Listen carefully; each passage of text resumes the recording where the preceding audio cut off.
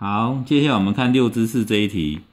那这一题的题目是要我们先判断这个方程式它是不是一个正合方程式。好，那它有一个起始值是这样子。那要判断正合方程式的话，我们可以在 y' 这边写个这是 m 的，好，它是 t 跟 y 的变数，所以是 ty 的函数。那剩下这个是 n， ty 的函数，那就画成这个形式。那画成这个形式，如果要判断是正合的话，我们对 m 做 partial t 微分，对 n 这个函数 partial ty 的 y 微分。如果两个出来是相等的话，我们就可以说这个方程式是属于正合方程式。好，那我们就先来判断这个东西。那这个 m ty 是这个 y， 那 n ty 是这个 3t 平方减2。那这个 y 我们对 partial t 微分，因为对 t 微分，这个 y 是等于是类似常数项，所以一微分出来是0。所以我们再看这个，那这个 n 是 3t 平方减2，那我们要对 partial y 微分，那因为这个也没有 y， 所以它也是常数项，一微出来两个都是0。所以说这个方程式属于正合方程式。好，那正合方程式我们来查出这个方程式坏是什么呢？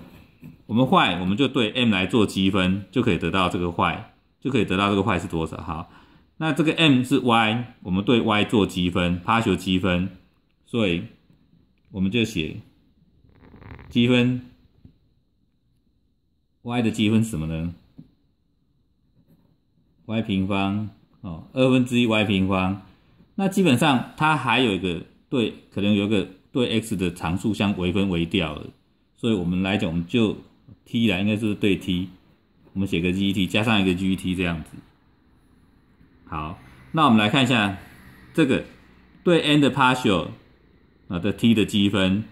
好，就 3t 减2，我们对 partial t 的积分，得到这个积分变成 t 三方，所以3移过来，3除3不见了，所以变成 t 三方减掉 2t， 然后加上一个 hy 的函数。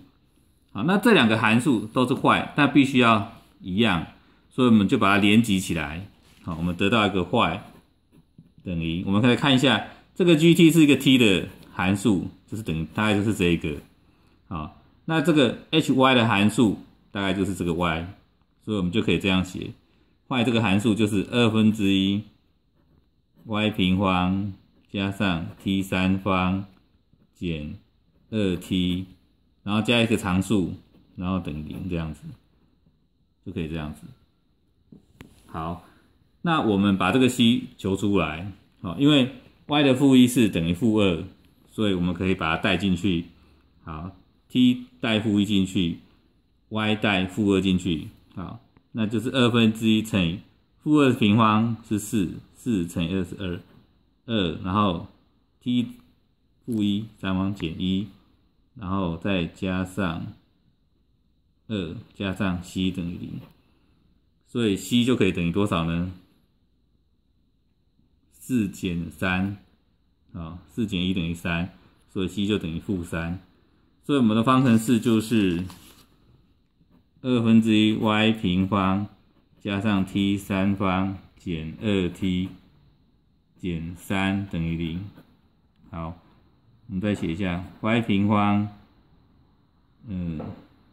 乘以2加上 2t 三方减 4t 减6等于0。好，这个就是我们的方程式。